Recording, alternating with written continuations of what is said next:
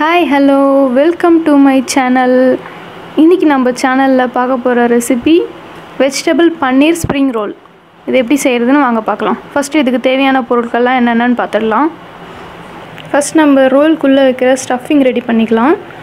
அதுக்கு தேவையான பொருட்கள் 2 வெங்காயம் நான் அதை நீளமா கட் பண்ணி வச்சிருக்கேன். கொஞ்சமா கோஸ், 1 கேரட், அப்புறம் 1 கொடை மிளகாய், 1 ஸ்பூன் இஞ்சி பூண்டு பேஸ்ட். இது எல்லாத்தையும் இந்த மாதிரி நீளமாக கட் பண்ணிக்கோங்க. அப்புறம் நான் 50 கிராம் பன்னீர் எடுத்திருக்கேன். இது இந்த மாதிரி துருவி வச்சுக்கோங்க, கட் பண்ணக்கூடாது. பாருங்கள், இந்த அளவுக்கு நல்லா நூடுல்ஸ் மாதிரி துருவி வச்சுக்கோங்க. அடுத்து நம்ம வெளியில் பண்ணுறதுக்கான மாவு ரெடி பண்ணிடலாம். நான் 1 கப் கோதுமை, 1 கப் மைதா எடுத்துருக்கிறேன். இப்போ இது ரெண்டுத்தையும் ஒரு அகலமான பாத்திரத்தில் போட்டு மிக்ஸ் பண்ணிக்கலாம். நான் ஃபுல்லுமே மைதா மாவில் பண்ணலை, பாதி மைதா பாதி கோதுமை மாவு எடுத்துக்கிட்டேன். இப்போ ரெண்டுத்தையும் மிக்ஸ் பண்ணிக்கலாம். தேவையான அளவு உப்பு சேர்த்துக்கலாம். அடுத்து 2 ஸ்பூன் ஆயில்,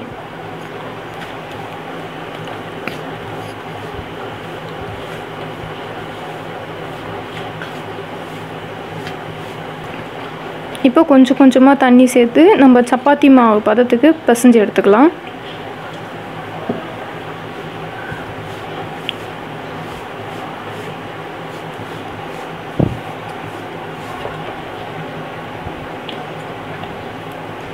இப்போ இந்த அளவுக்கு நல்லா பிசைஞ்சு வச்சு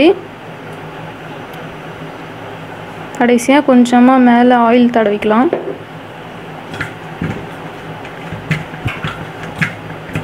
அவ்வளோதான், மாவு ரெடி ஆகிடுச்சு. ஒரு 1/2 அன் ஹவர் அது நல்லா ஊறட்டும். அதுக்குள்ளே நம்ம உள்ளே வைக்கிற மசாலாவை ரெடி பண்ணிடலாம். இப்போ தவா நல்லா சூடாகியாச்சு. நம்ம கொஞ்சமாக எண்ணெய் ஊற்றிக்கலாம்.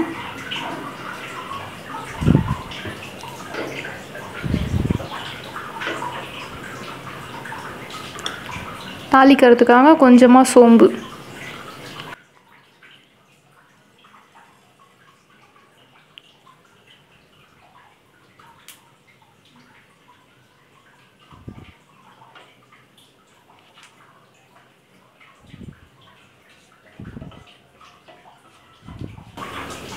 அடுத்து அது கூட வெங்காயத்தையும் சேர்த்துக்கலாம்.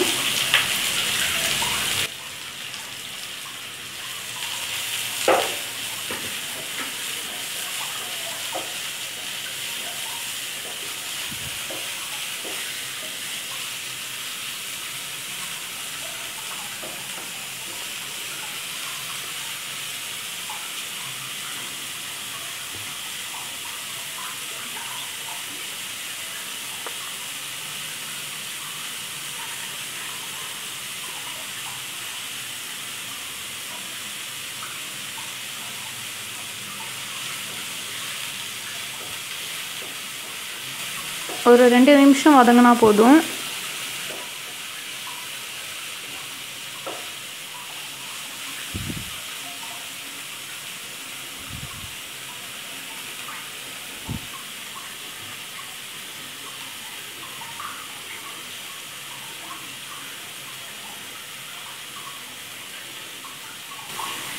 அடுத்து அதோட கூட இஞ்சி பூண்டு பேஸ்ட்டையும் ஆட் பண்ணிக்கலாம்.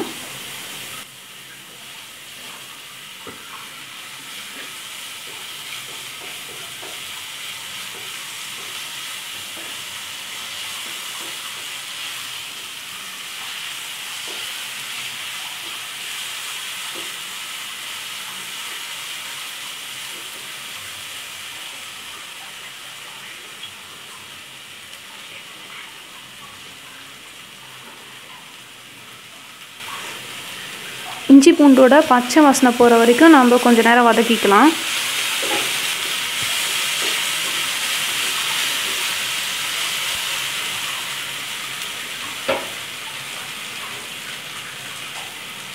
அடுத்து கட் பண்ணி வச்சுருக்க கேரட்டை சேர்த்துக்கலாம்.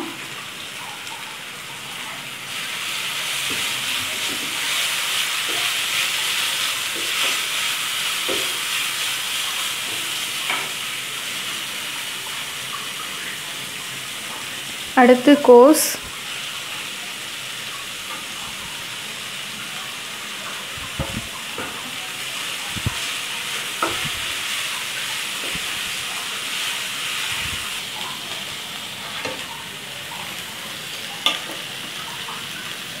அடுத்து நம்ம கேப்சிகமும் ஆட் பண்ணிக்கலாம்.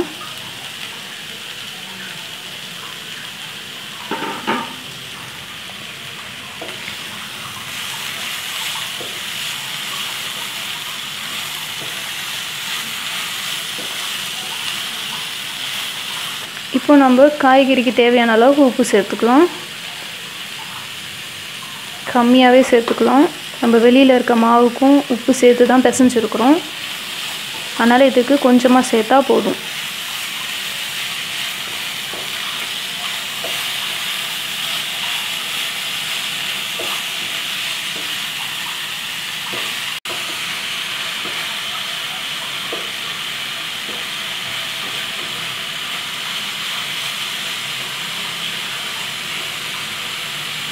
இப்போ நம்ம போட்டிருக்க எல்லா வெஜிடபிள்ஸும் நல்லா வேகணும். ஒரு 2 நிமிஷம் வெந்தால் போதும், ரொம்ப வேக வைக்க வேண்டாம். இப்போ 2 நிமிஷம் அதை மூடி வைக்கலாம்.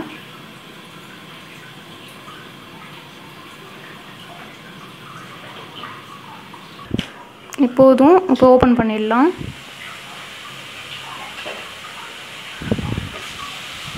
இந்த அளவுக்கு போதும் வெந்தது. இப்போது 1/2 ஸ்பூன் மஞ்சள் தூள் சேர்த்துக்கலாம்.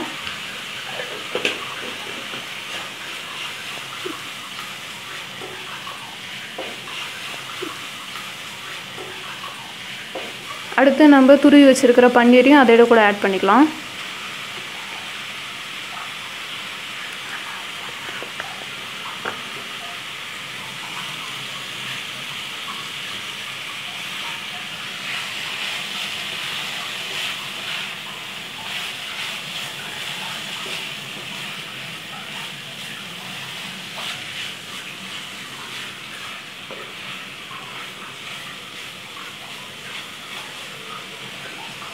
இப்போ காரத்துக்காக நான் மிளகுத்தூள் ஆட் பண்ணிக்கிறேன்.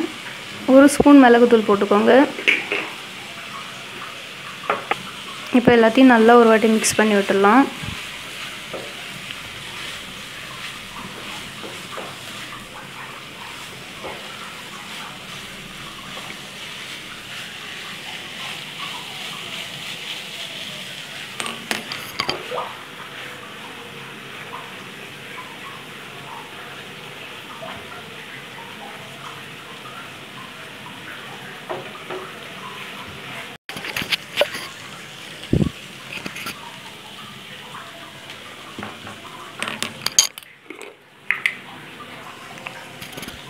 அடுத்து கொஞ்சமாக சில்லி ஃப்ளேக்ஸ் சேர்த்துக்கோங்க. இது ஆப்ஷனல்னால் இருந்தால் சேர்த்துக்கோங்க, இல்லைன்னா நம்ம பெப்பரோடவே விட்டுக்கலாம்.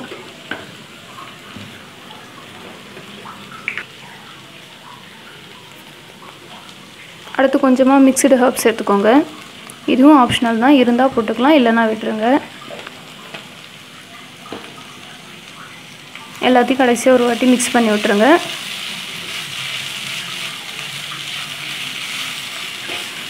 இப்போ ஸ்டவ் ஆஃப் பண்ணிடலாம். நம்மளுடைய ஸ்டஃபிங் ரெடி ஆகிடுச்சு.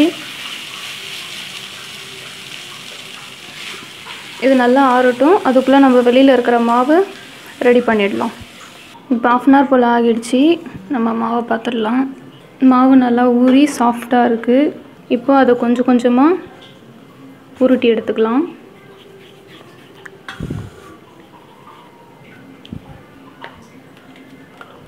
இப்போ ஒரு ஒர்க் ஏரியாவில் நம்ம நல்லா அதை விரிச்சிக்கலாம். மாவு கொஞ்சம் போட்டு உருட்டினோன்னா ஒட்டாமல் நல்லா வரும்.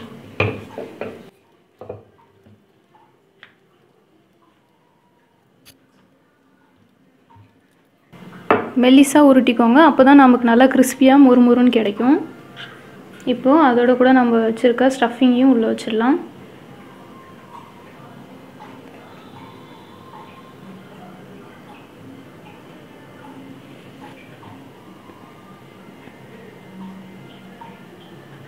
அடுத்து ஃபஸ்ட்டு இந்த மாதிரி மடிச்சுக்கோங்க, சைடில் மடிச்சிடுங்க. அப்போ தான் நம்ம உள்ளே வைக்கிறது எண்ணெயில் போடும்போது வெளியில் வராமல் இருக்கும்.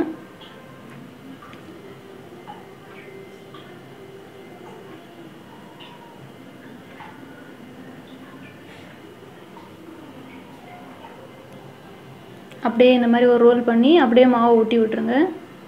சைட்லலாம் நல்லா ப்ரெஸ் பண்ணி விடுங்க.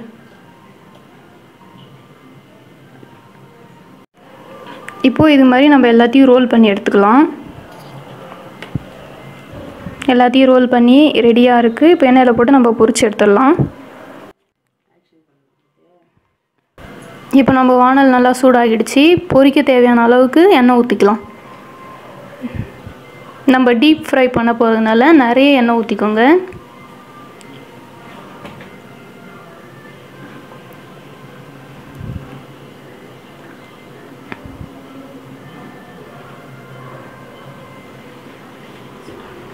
இப்போ எண்ணெய் நல்லா சூடாகிடுச்சு. நம்ம ஒன்று ஒன்றா போட்டுடலாம்.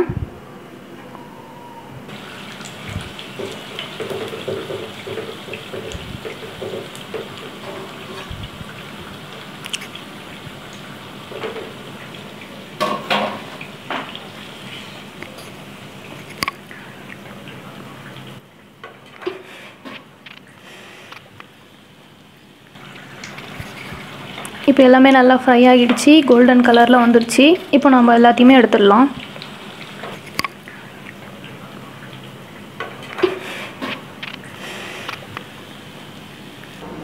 அவ்வளோதான், நம்மளுடைய சூப்பரான வெஜிடபிள் பன்னீர் ஸ்ப்ரிங் ரோல் சூப்பராக ரெடி ஆகிடுச்சு.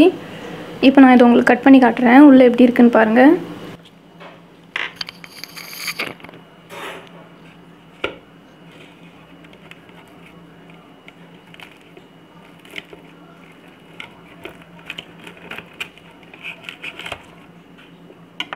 சூப்பராக கிறிஸ்பியாக இருக்குது.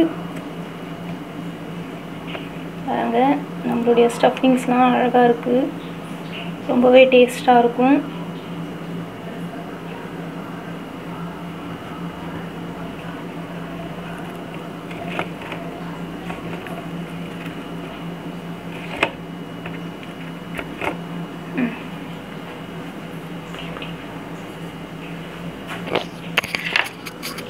ரொம்பவே டேஸ்டியான நம்மளுடைய ஸ்ப்ரிங் ரோல் ரெடி ஆகிடுச்சு. இது அந்த அளவுக்கு ஆயில்லாம் இல்லை. நீங்கள் வீட்டிலே செஞ்சு கொடுக்கலாம் பசங்களுக்கெலாம். ஸ்ப்ரிங் ரோல் வெளியில் வாங்கி கொடுக்கணுன்ட்டு இல்லை. ரொம்ப ஹெல்த்தியாகவும் இருக்கும் வீட்டிலே நம்ம செய்கிறதுனால. இதே மாதிரி நீங்களும் வீட்டில் ட்ரை பண்ணி பாருங்கள். இந்த ரெசிபி உங்களுக்கு பிடிச்சதுன்னா லைக் பண்ணுங்கள், கமெண்ட் பண்ணுங்கள். மறக்காமல் நம்ம சேனலுக்கு சப்ஸ்கிரைப் பண்ணுங்கள். தேங்க்யூ.